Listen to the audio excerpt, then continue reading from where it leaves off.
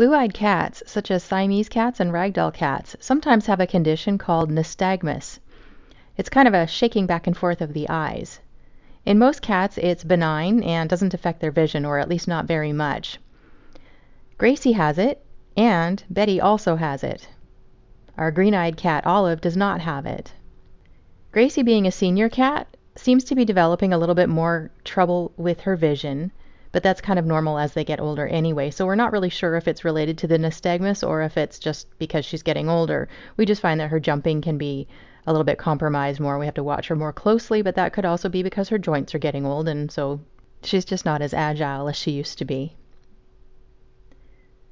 You can probably see here that Betty also has it. In both cats, you can see it in this footage more directly in the right side, or their left eye. She's just focusing directly on one thing. It's not moving around or anything like you might think. It's just that her eyes kind of shake back and forth when she's really focused on anything. It doesn't seem to have affected her agility at all. She runs around like crazy, no problem.